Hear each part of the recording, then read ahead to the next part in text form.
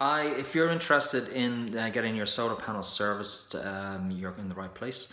What we do is we service any type of solar panel system, solar water heating system. We recommend that you get your panel serviced between 3 to 5 years. What happens really is that there's an antifreeze solution that goes around the system, and that degrades after about 4 or 5 years. So you want to get that changed before the next winter to make sure that if there's very cold weather, that your panels don't freeze and burst. We have come across some instances where the panels have burst on the roof, and therefore they're useless, then they have to be taken down.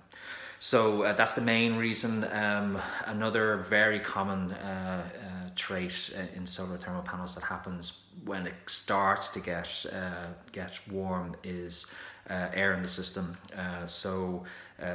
What happens is there's too much heat in the system, and some air gets in. It causes an airlock and stops the pump from running. That can be dangerous. You need to turn the pump off. If the pump keeps on running through an airlock, it'll burn the pump out, and that can be quite an expensive replacement. So that's best avoided. So if your system does stop working, or you get a warning sign or something like that on your controller, you need to turn the pump off is the best thing, and give us a call. Call on 01-556-3100. What we do in a standard service is drain the system down and refill it with new antifreeze. That gets rid of any airlocks. It's repressurized. We make sure everything's working.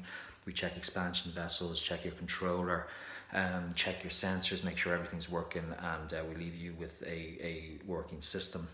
Anything above that or extra to that, we'll have to let you know about, but that typically gets you up and going for the next 3 to 5 years.